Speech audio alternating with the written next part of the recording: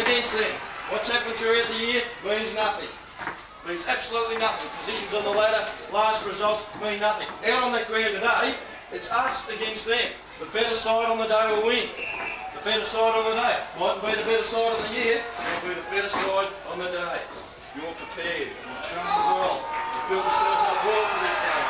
Everything's ready for you. The only thing that will let you down will be yourselves. The only thing will be yourselves by being not prepared to have a go and not being committed. And the thing we spoke about last week, the desire, the commitment, the thing when we had a look at this bit of paper, you can throw it away. If you lose today, I mean, that's fuck all. It doesn't matter what happened against Sunbury. Sunbury's just another game. What happens next year? Okay, we lost the grand final. Oh, but we beat Sunbury in the second semi. Stiff shit. I couldn't give a fuck what's happened throughout the year. All I'm concerned about is today. And I know the character of you blokes because you've showed it through me throughout the year. And I know you wouldn't be here unless you were here to win. And I think now I want you to prove me that I should know it, that you are good enough, yourselves, you're desperate enough, you've got enough desire to win it. You know, 13th of January we started training. For what? For today. Today. This is the whole year. It hinges on today's game. The whole year. We might never get a chance like this again. I might never get a chance to play in a grand final. Neither might any of you. And when these chances come along, you grab them. You grab them. You don't know how lucky you are having a chance at something like this. People play all their lives to get the opportunity that we've got today. And you've got to grab it. You've got to grab it with both hands and you've got to strangle it. You've got to choke it. You've got to make it yours. You've got to want it. And any win we've had this year, we've wanted it. We've wanted to win. We wanted to beat Sunbury 2 weeks ago. We wanted it and we got it. Because we worked hard. We had the desire, we had the commitment. Sunbury's out of the way. They're gone. What about them? What about that? Well, what about something like this, alright? Alright, we can have one of them hanging up at the rooms, at the club rooms. Have that hanging over here. What that's got on it? Nothing.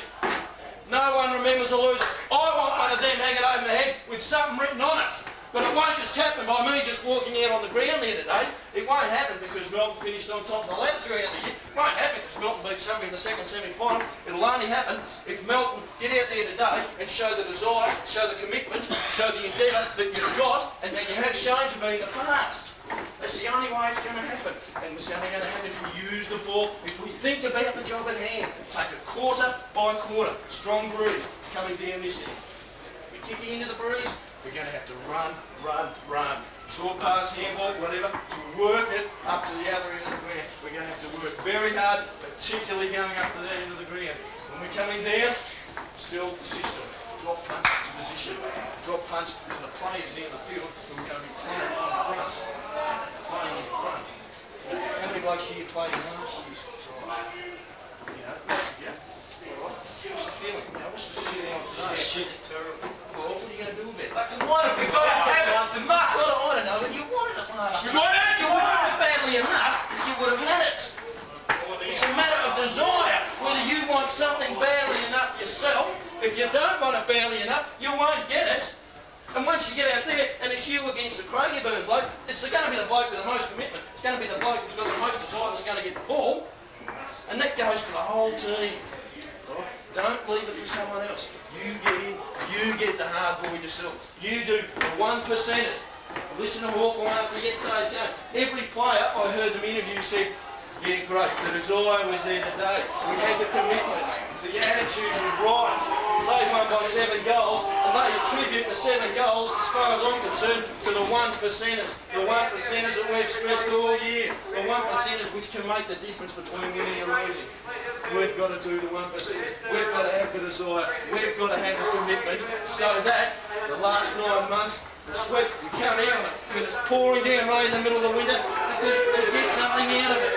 We've got to get something out of it. Today is the chance of a lifetime to get something not only out of this year, but as far as I'm concerned, to get something for your whole football career. Success today, and you're someone.